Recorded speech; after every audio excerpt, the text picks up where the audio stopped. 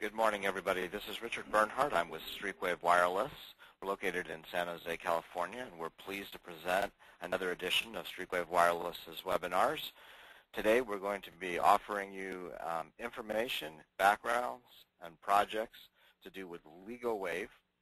LigoWave was founded in 2007 and is a manufacturer and developer of high-performance, versatile wireless solutions for wireless internet service providers and telecoms across the globe. This is an exciting company with up-to-date and interesting products.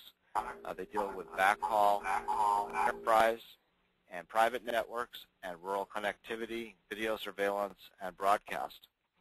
So what I'd like to do is go over a little bit about what Streakwave does. We're the distributor, or a distributor for LigoWave, and then I'll introduce our two guests who will be presenting today for LigoWave to give you background on their products, their company, and their solutions.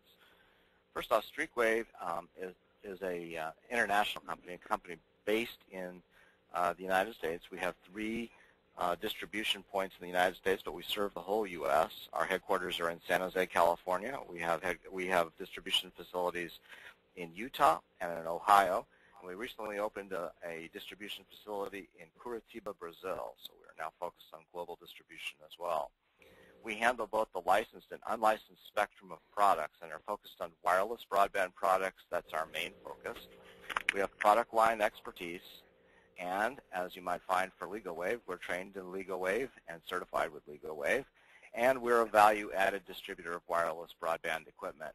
At any time, if you have questions about the information that you hear on this webinar or about any wireless broadband products, you're welcome to give us a call at 888-604-5234, or see us on the web at http://www.streakwave.com.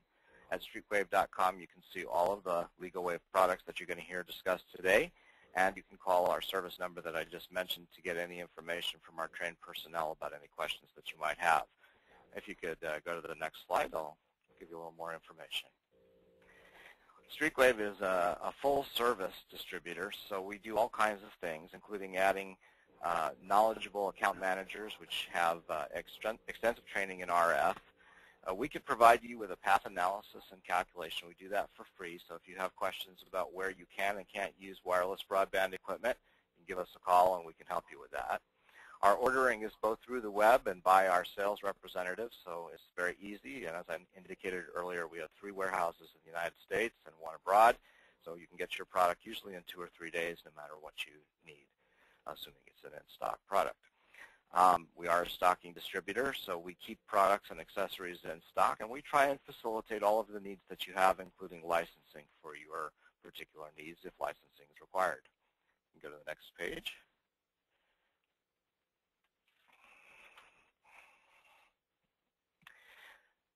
We are a project and applications-based company, which means that we try and entertain whatever specific needs or projects you're working on, things like enterprise, education, government, hospitality, healthcare, security, and much more, including things that are done by service providers.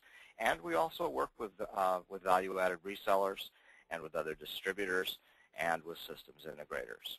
We're here to help you in any way we can. And part of what we offer is our fantastic line of vendors. Today, I'd like to introduce LigoWave. We have 2 wonderful people from LigoWave here to talk to you about their line of products and also their specialties. I'd like to introduce Caleb Nauer. Caleb is the Director of Sales and Support for LigoWave, and he'll be running through the presentation today. And along with him, we have Jim Campbell, Director of Operations for LigoWave. The 2 of them have a strong understanding of the products that you'll be seeing. There is a question port on the little box that's on your screen. If you would like to ask questions, we ask that you type them in throughout the presentation. I will keep track of them when they've gone through their presentation. At the end, we will be glad to do a Q&A. If perchance we don't get your question, we'll take it down. We have your email, and we will email back to you, or preferably if you have a telephone number, we will call you and make sure that you get an answer to any questions that you might have, or you're always welcome to call Streakwave and talk to one of our personnel if you have questions about that. So it's with great pleasure that I introduce Caleb Nauer and let him get on with his presentation about LigoWave. Welcome, Caleb. All right, everybody. How's it going? Just want to make sure you can hear me okay. We can hear you just coming fine. Through? All right. Yep. Well, we'll go ahead and get started then. So today's webinar is about our current products that we're using, our upcoming products, and a little bit of a roadmap. Our WNMS system, which is our network management system, and also our link calc application, which do link planning and calculations. So, which I just ran through here. Just a little bit of an intro. Like Richard said, I've been working for LigoWave since we've launched the brand in 2007. Been doing wireless activities for about 10 years now, back in the hacking wet 11 days and doing questionable things with Tupperware back in the day. So I've been doing this for a little while. I do primarily pre-sale support and post-sales technical support. Now, the first product I'd like to discuss is our current line, which is our first generation point-to-point products. And these are the products where a lot of people are familiar with. We've been shipping these since roughly the beginning of 2008 and so. What we use is our proprietary WJet protocol, and what this is our TDD-based system. It's what we call the protocols that we use to do our block aggregations. That really cuts down your latency, increases your speed, and provides higher packet per second count than standard Wi-Fi types of products. So we have a number of bands that we cover: 900 megahertz, 2.4, 3 gigahertz, both the US 365 light license version and the 3.5 international versions, and of course our most common product, which is our 5 gigahertz solution. We have flexible radio bandwidth, so depending on the band, you can use 5, 10, 20, or 40 megahertz channels. Typically 40 megahertz is only for use in the 5 gig band. Using a 40 megahertz channel, that's giving us up to 70 megs of real TCP throughput, like real Ethernet data throughput. If you're using the 20 megahertz like on 900 or 365, then the 20 megahertz channel will give you about 40 megs of real throughput. So a lot of high throughput, and that's an aggregate speed. So it's a combination of up and down, and the allocation of the upload and the download is based on demand. So it's not like a fixed 20-20 or 35-35. It's based on demand, and it updates with every packet transition. So your traditional WISP links are usually more heavily weighted in one direction. So if your link needs to do 30 and 10, it'll do that automatically. If the demand is bidirectionally equal, it'll do 20-20 or 5 and 35, just whatever the link demands. It automatically does that for you. We have very high transmit power for the line and the bands, really high receive sensitivity as well, so this gives us the ability to run some long-distance links. I've had my hands on a number of 45, 50-mile links. Runs really well, assuming that you're using the right antenna setup, of course. We have excellent packet per second count, up to 50,000 packets per second.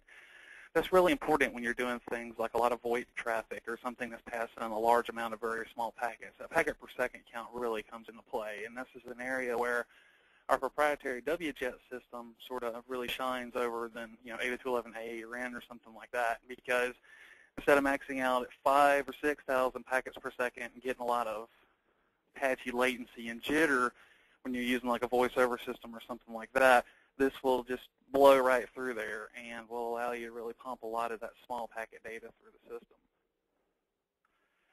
This protocol also allows for low packet latency, of course, and that is also tied into the high packet per second count. Not only are we able to plow through a bunch of small packets, we do it with really low latency, which is really important for these types of operations. We have a proven operating system. The core of this operating system has been in development since about 4 years now. We've been working on this core and constantly adding and upgrading, but the base selection has been in use for a long time, and it's been able to allow us to launch firmware updates and releases and stuff without having to do a whole ton of betas and step releases every week or something like that. We're able to release in a controlled sort of manner, which is really important for professional WISP operators. We have our flex-based GUI system. It's a really advanced type of GUI layout, and there's a lot of neat stuff it does in there, like, of course, all your statistics and all that, fun stuff. SMP, but it's got a lot of different graphs. You can graph traffic throughputs, RSSIs over time, and all that. And it's a good way to give you a quick glance to see how the system's doing. It also has a number of built-in link test tools that gives you packet count, throughputs for a bunch of different packet sizes, which allows you, again, to give you an in-band sort of a test system to see how your system is running. We have a centralized management and monitoring system, which is WMS. We'll get to that here in a little bit. Of course, all these enclosures are IP67 compliant. Really easy mounting setups. You can see the mounting articulating bracket and arm here on the two pictures to the side. You can do both a wall mount or your most common pipe mount up to 6 inches. So really gives you a lot of options in mounting there. Also with the easy-to-use Cat5 gland, it's a lot easier to use than a lot of other competitor systems in terms of plugging it up, water sealing it, so on and so forth. There's a couple of different levels of built-in surge protection. Mainly the PoE surge protection on the inside is a standalone shock board, which allows you to protect your system from transient spikes or ESD coming up your PoE line. And it also means that if you do get a heavy surge, lightning strike or something that hits your tower, that surge protector acts as a small sacrificial type of board where it'll burn out and still leave all the really expensive parts protected. So, you know, if you do get a strike, the repair cost is going to be a lot less to just swap out that small component versus going through and having to replace all the intelligent guts behind it. Really helpful, and it's just something that, you know, makes repairs and that sort of stuff easier for the customer. And the link planning tool, we'll get into more of that in details, but it actually has all the specs and whatnot for these products built into it. So we've been shipping, like I said, that previous generation we've been shipping for several years now. At the very beginning of this year, we actually started shipping our next line, which is our MIMO product. This is a 2x2 MIMO, so you're using both the horizontal and vertical polarities at the same time. Again, it has our WJet underpinning, so not only are you getting the additional benefit of a true MIMO system and using both polarities at the same time, we're also adding on all of our custom timing and block act protocols and stuff like that makes it even faster than a lot of the commodity type end products that are out there. We have channel bandwidth selections right now are 20 and 40 megahertz. On a 40 megahertz channel, you're getting about 180 megs of real throughput. The max you're going to get in one direction is 100 megs just because we're using FAST-E data ports.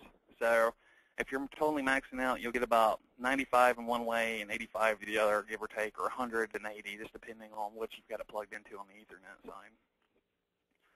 side. Again, high transmit power, good receive sensitivity. We've actually run some of these links up to 75 miles recently. At 75 miles, we're still pulling about 40 megs through it. So that's just sort of a testament of the proprietary things we've done to these systems to make them run a lot further than what you could do with other types of gear. Good packet per second count up to 35K. And most of the other features, like the GUI is similar but not exactly the same, but it's got all the same features and stuff like that, just a little bit of the different layout protocols. Now, one thing I would like to point out as well is, I don't know if you can see my mouse, but over here you'll have this little panel here on the side. That's our exterior OLED or organic LED display. And I've actually got a little video here, theoretically. Come on. This takes just a second to load.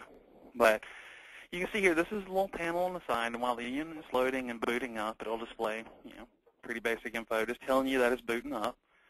Once it gets done, you'll get this welcome message here, and you'll be presented with the main screen. And what you do is you hold down the unlock button, and that'll give you access to all the menus. And you can put a PIN code in here. That'll make it safe, so you protect it with a code to lock it. You'll see we've got a lot of options here. You can reboot the unit, reset it to defaults, link test, which is the actual bandwidth test that it runs across it. You can set all the parameters there. You can do the antenna alignment, which is really handy when you're up on the pole waggling around, especially on the integrated units. The 523 with the built-in antenna allows you to aim that and get it done without having to rely on the laptop to do the dialing. Also handy are all these stats on the side. If you set one up and then throw it on the shelf for 6 months, forgot about it, and go to use it, you can see what the IPs are. You can actually reset it to the defaults here. Really makes management and stuff a lot easier. So, you know, it's a shiny piece of kit, and it's good for presentations and stuff, and for these simple sort of things like that. You can see an example. Here's the link test here. This link is pulling 114 megs one direction. So good information to have is a 2048 byte packet. So these are big packet transfer that it's doing on this little example. But again, just some more things to make installation for the customer easier and to allow you to go about your day. So that's your typical unlicensed stuff. We actually have another